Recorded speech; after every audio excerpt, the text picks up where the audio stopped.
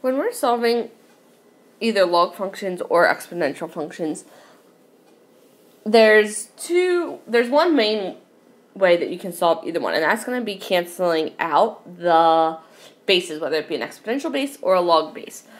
So it says as long as b doesn't equal 1 and b is greater than 0, if you have two exponential expressions on each side of your equal sign, then if your bases are the same, b to the x power, b to the y power, then x has to equal y because they have the same base and your equal sign tells you that they're equal. The same thing goes for a log base b. If you have log base b of x equals log base b of y, if they're the same base and then they're saying that the expression x or the expression y have to equal each other, then you can cancel out the logs and say, okay, x equals y, solve if needed. Now the other way of solving an exponential functions, so that first method is called equating the exponents, but you can also undo the exponential expression. And when you guys are solving log equations, you can, like the example says, cancel out the logs or undo the log expression. So we'll look at some examples together, and then you guys will have to try the remaining ones on your own. So both of these are exponential equations. Now for the first part, this is what we were talking about when we said if the bases are the same, you can say that the exponents are equal to each other. So we can say x minus 2 equals 4x minus 4, and then just go about solving it like a normal equation. So I would subtract my x over, and then add 4. Get 2 equals 3x, divide by 3. So x would equal 2/3. So when the bases are the same, you can equate the exponents or set the exponents equal to each other. So what if the exponents, or what if the bases aren't the same? Well, if you look at number 2, you want to see, can you rewrite either of those bases with a similar base, sort of like when we were rationalizing.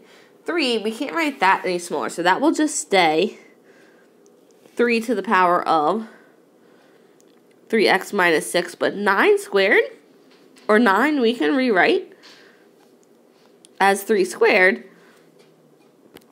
and then you keep the exponent of x minus 2 on the outside.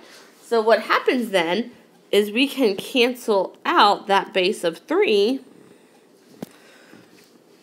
and that 2 you're going to distribute to the power, because remember, power to a power you multiply. So we'll end up with 3x minus 6 equals 2x minus 4. And you just solve it like you normally would. So subtract 2x and add 6. And we get x equals positive 2. So that is one method, equating the exponents or canceling out the base when they are the same. The second method of solving an exponential equation is undoing the exponential part. Now before we can undo the exponential part, we have to get the exponential part by itself. So if you guys look at 10, 11, and 12, the 4 to the power of x minus 6 is what's being raised to power. So we're going to divide both sides by 3. So now this becomes 4 to the power of x minus 6 equals 27 over 3, which is 9. Now that the only part on the left-hand side is the exponential part, we can undo it. So when we bring that 4 over, it goes from being a base for an exponent to being a base for a log. So x minus 6 would equal log base 4 of 9. Now, the whole reason we use that change of base formula was just for situations like this. When it's not a perfect number, like log base 3 of 9 would equal 2. 3 squared is 9. We don't know 4 to what power equals 9. We have no idea. So we're going to use our change of base formula and say that x minus 6 equals the natural log of 9 divided by the natural log of 4. And whether you use natural log or the log button, they're both a base of 10. That's what the natural log is. So either one will work. So when we do this, log base, or natural log 9 divided by natural log 4, you get 1.58 about, and then all you do is add your 6 over. So x would equal 7.58.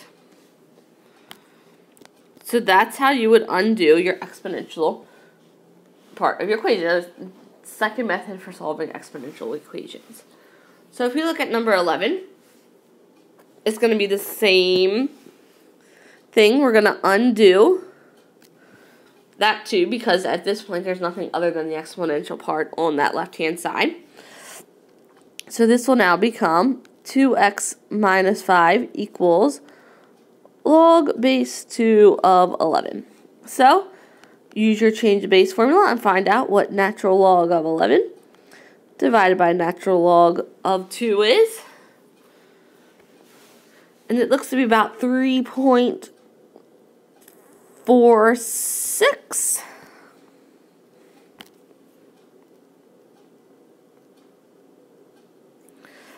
And then you just solve it like a normal equation. So you would add the 5. So 2x equals 8.46 and divide by 2. So x is about 4.23. And remember, you guys can plug these right back in to the equation. Now, it might be like a 10th or a 100th off because we rounded the decimals when we were finding our answer. But you can always put them back into your equation and check, do they make the equation true? And then number 12. Same thing, e is the part being raised to the power, so that's the part we want to undo. But first, we have to divide both sides by 4. So that'll give us then e to the power of x squared equals 64 divided by 4, which is 16. We're going to undo the e, just like we've undone any other base. We just have to remember that when we do that, the inverse or opposite of an exponential expression with base e is the natural log. So we'll have natural log of 16. That's it. Type in ln of 16, natural log of 16, and you guys should get 2.77. And then you just take the square root of both sides. Remember, when we take the square root, positive and negative value, about 1.67. So that's it. So when solving for exponential equations, your options are to undo the base and turn it into a log equation to solve it, or to equate the exponents by making the bases the same so you can set the exponents equal to each other.